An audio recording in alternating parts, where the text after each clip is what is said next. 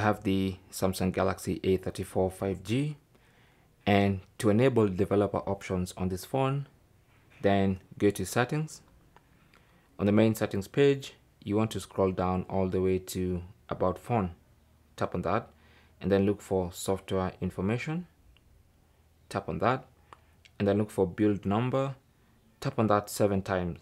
Okay, so tap on that 7 times and you should see developer mode has been enabled. So now when you go back to the main settings page,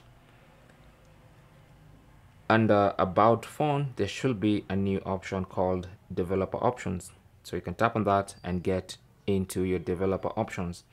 So these are all the developer options, and USB debugging is normally inside developer options. So once you get in developer options, you should see USB debugging.